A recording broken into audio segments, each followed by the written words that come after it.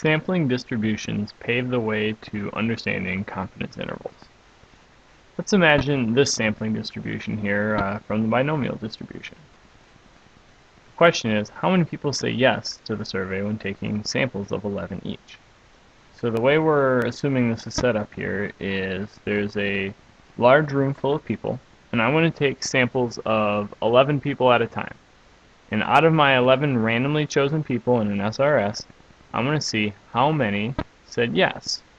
Every so often I'm going to get nobody who says yes, but that's not very likely. And every so often I'm going to get 11 out of 11 that say yes, and that's not that likely either, but a little bit more than this end. And you can kind of see that it starts to peak around 7, and 8 is a little higher than 6, so maybe the average is somewhere between 7 and 8. Anyways, the point of this is that this distribution here represents where all of the possible options are likely to fall. All the possible results I could get are likely to fall. So let's take a look at only some of those bars now. These bars here seem to be the most likely ones, and they're all pretty close to the mean, whereas some of these orange ones here are kind of far off and not as likely. If I take this region here in yellow, let's say that that adds up to about 90% of the data. So I'm actually going to just draw a quick little box around that middle 90% of this data. And you see from this that if I only want to promise you the middle 90% of my data, I really only have to say I'm likely to get between a 4 and 10 people who say yes. I don't need to say 0 to 11.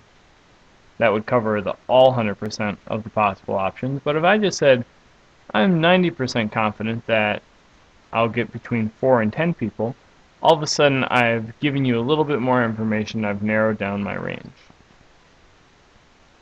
One of the things you'll notice here is that this distribution looks fairly similar to the normal curve. And in fact, when you have large enough sample sizes, they start to look very similar to the normal curve.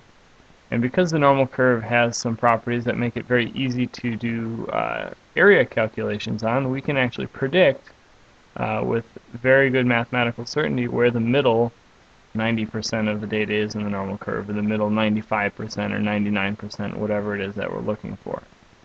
So just as a quick example, let's take 2 standard deviations from the mean. We always know the mean is here in the middle, and 1 standard deviation is always right around here where the curve starts to change shape, and then 2 standard deviations down a little bit farther. So let's go -2 standard deviations down and 2 standard deviations up. And what I would like to know is, what is the probability that you're going to be within 2 standard deviations, or between -2 and +2 standard deviations on the normal curve. And the way that we learned how to do that is by using our calculator. So let's take a look at our second vars, which brings up our distributions. Let's go down to normal CDF, and we're going to find the area under the normal curve between -2 and +2 standard deviations. So I do normal CDF to -2, 2, and when I hit enter I get 0.954 roughly. 0.954. And what this represents here is the area under the curve between -2 and +2 standard deviations. So I'll just color this in real quick. -2 and +2 standard deviations. And if I wanted to say how confident I was that a randomly chosen value is going to fall in between those, I would say 95.4% confident that that's going to happen. It's the same idea as what we did here with the binomial distribution, where we took the middle, let's say roughly 90% of our data, and we could then construct a range, 4 to 10.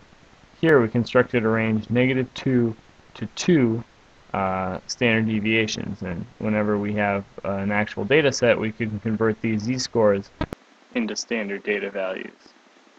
The nice thing is that we won't have to do all this by hand going forward, because our calculator has some handy functions that allow us to directly deal with the sampling distribution and create a confidence interval right in the calculator function.